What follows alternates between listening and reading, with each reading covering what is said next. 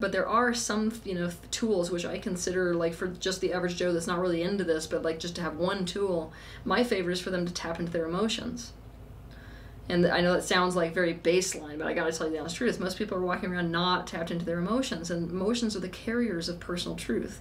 So if we have this capacity to practice recognizing the somatic reaction in our body when an emotion arises, and then essentially turning all of our attention to that emotion so as to become intimate with it, and by intimate I mean see it, feel it, hear it, understand it, then what will happen is the personal truth will essentially come into the conscious awareness, almost like a bubble popping.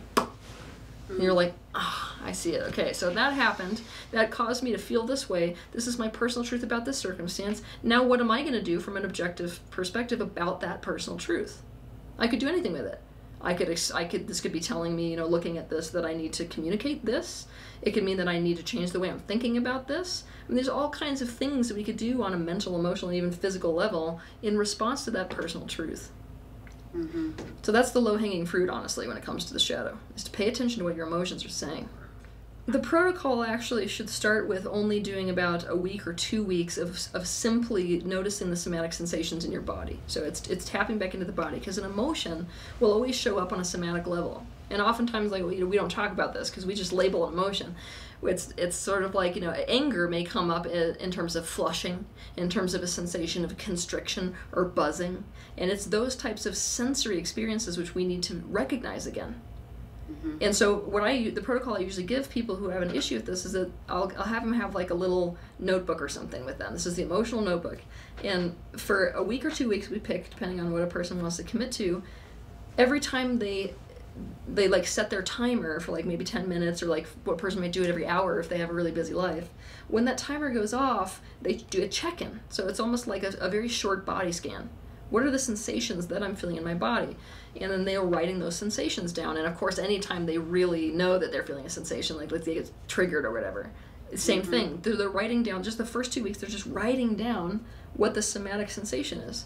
Then the next 2 weeks we go and we progress it. So they become attuned again to the emotions within their body as they occur. Then the next step is you add what emotion might this be? And I'll like usually print off an entire list for people, or have them do that themselves, so they can look at the okay, buzzing, constriction.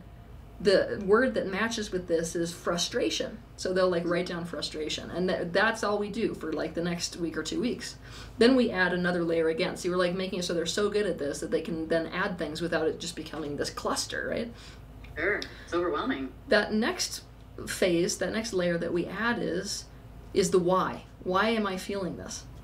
So it's then that they go, okay, so looking back, when did this come up in me? Was there anything that happened in my environment? So then they'll write it down, this is why I'm feeling this way. And that's a very, very powerful practice, because so many people are not even aware of the fact that something in their life had an effect on them in this way. Yeah. So, and it also helps because we're also in this pattern, you'll notice, with people of just constantly emotionally invalidating themselves. So that step helps to be like, wait a minute, there's a reason why I feel emotions. They just come out of nowhere, And then then that last layer is, okay, so what is the personal truth? What is the personal truth about this situation? It might be something like, I don't like being disrespected. Okay, that's interesting. So there's tons of exploration you can do there around the disrespect. Like, you can decide from that point. There's so many choice points. Like, you can decide from that place of, I don't like disrespect. You can choose to go back into childhood. When did I feel disrespected in my life? Oh wait, this is a chronic pattern. I always felt disrespected in my life. Okay, when was the first time? And like using that, you can actually go back and do a healing process around that original experience. And even that will bring you closer to personal truth and your limits and boundaries, which is, essentially just a firm personal truth about who you will and what you won't be around, like what you will and won't tolerate.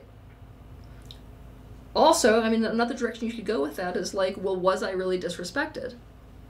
You can look at this from a more objective perspective, where it's like, well, you're shifting the way you're thinking about this. Was I really disrespected? Or was it really what is the truth of the situation? Is it that the person just was in a horribly bad mood and had literally nothing to do with me? So you're sort of becoming more aware of what the reality of the situation is. And through this exploration process, you come to what that action step is, if anything, that needs to be taken. Sometimes that action step, let's call it, could just be changing the way you're thinking about the situation. Other times it's a conversation that you can have. But based on doing that, you're going to come at it from a totally different place. Not like, screw you, dude, you know. You're going to come at it from this very objective place where it's like you're really setting down what your truth is in that relationship. Another thing could be we take an action that we would normally label an action, not like a conversation or like changing the way we were thinking. You know, maybe I feel disrespected.